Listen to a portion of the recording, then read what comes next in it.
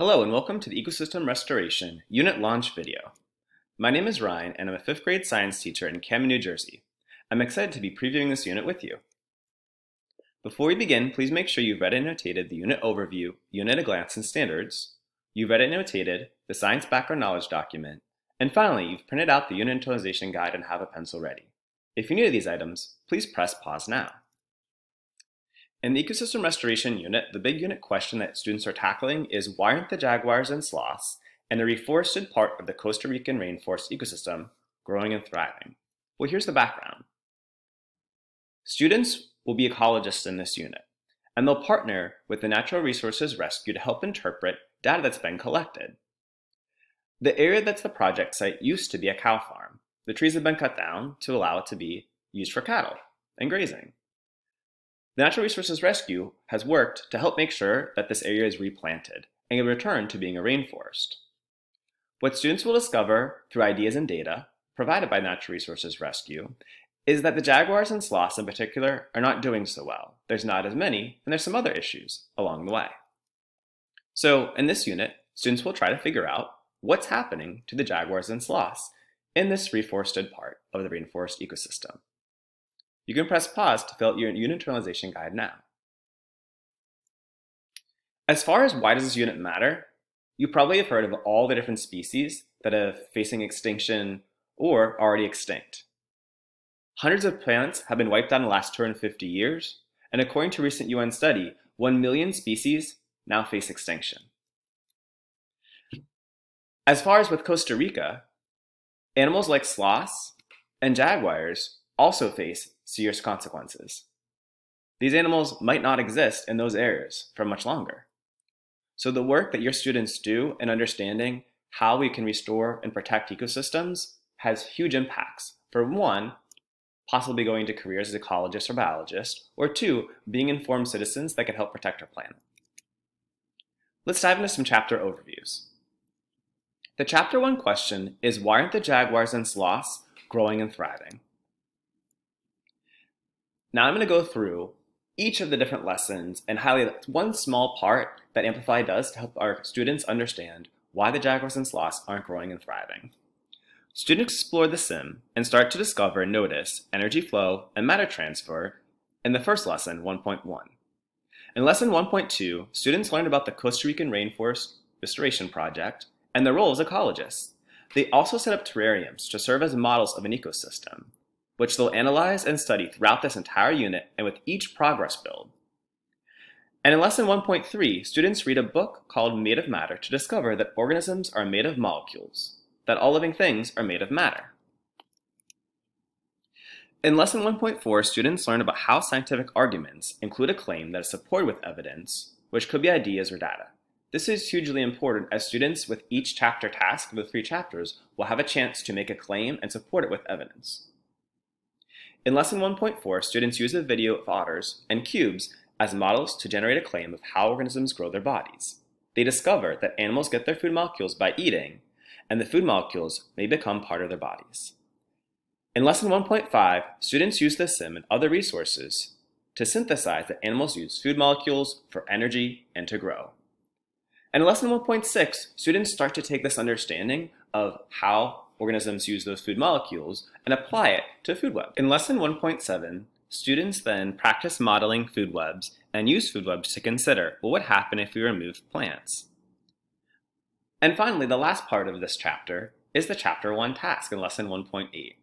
In this lesson, students use evidence cards, 5 evidence cards, to examine ideas and data to construct and support the response to the chapter 1 question about why the jaguars and sloths aren't growing and thriving.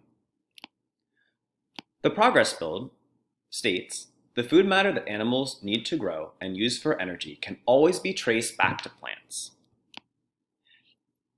At this point, you should have printed or be able to pull up the Chapter 1 Focus Task Assessment.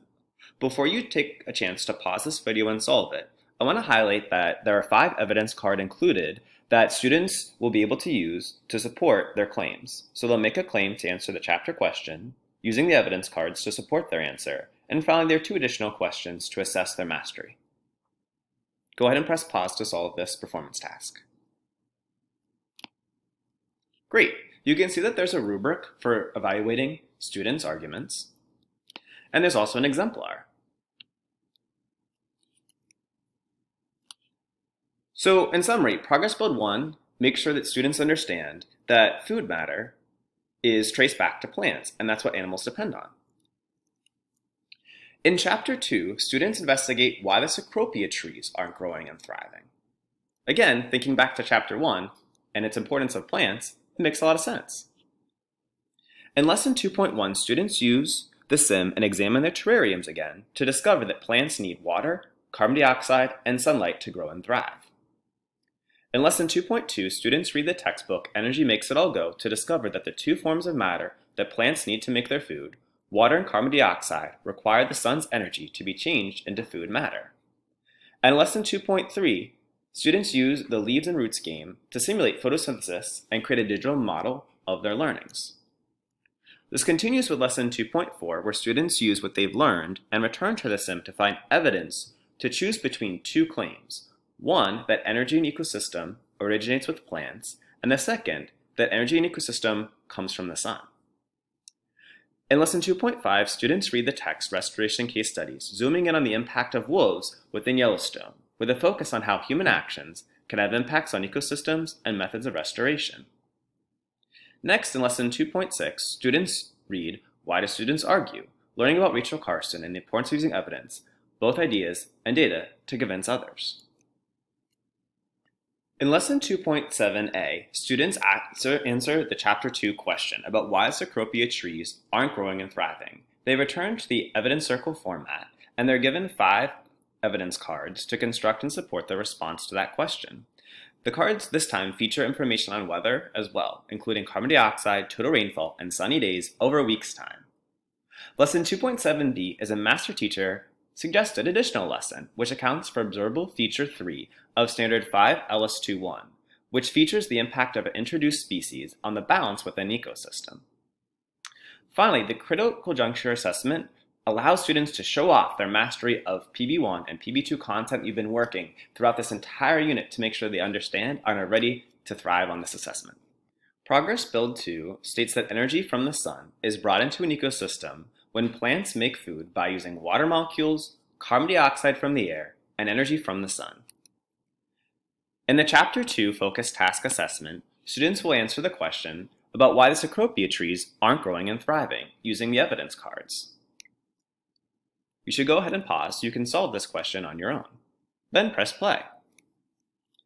As the focused task rubric shows, students will be scored based on their argument and their evidence and citations, just like before. One thing to highlight that I didn't focus on in Chapter 1 is that a huge part of this is citing your evidence. So students should be using and taught to say write things like, in evidence card 3, we saw that or we read that. Chapter 2 focused task exemplar. You'll see as you review this that there are 2 claims students could make, but both involve not getting enough water, because we saw that there's not as much rainfall by a significant amount in the project site. The first claim they could make is saying there's not enough water, or they alternatively could say there's not enough water and also mention that the data shows there's one less sunny day. Either are exemplar answers. Again, Progress Build 2 gets the idea that the sun's energy is used by plants with the water molecules and carbon dioxide molecules to make their food, and that they need all 3 things in order to grow and thrive. This leads to the Chapter 3 question. Why are the Cecropia trees growing and thriving in the soil? In Lesson 3.1, we go back to Chapter 2, where students examine data from 7 days, and they really decided there's a problem, most likely with the rain. Well, in Lesson 3.1, students examine data from an entire month and discover that their claims must change due to the fact that it's a longer time period of evidence. They examine new evidence about soil and compare 2 soil samples to begin considering what makes soil and its matter different in different places. Students also re-examine their terrariums. In Lesson 3.2, scientists read the text Walk in the Woods to discover about decomposers and their role in the soil and ecosystems, and they begin to think about how decomposers could possibly make soil different in different places. In Lesson 3.3, students use the sim and synthesize what they've learned in the text walk in the woods to investigate what decomposers do with the matter they break down. What happens to nutrients?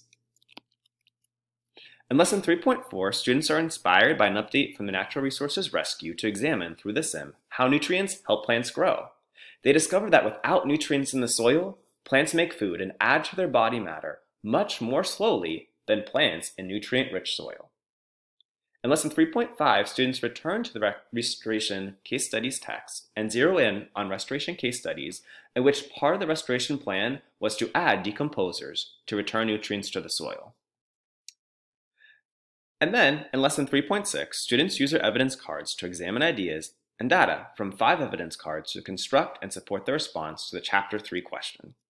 Students next will take the end-of-unit assessment.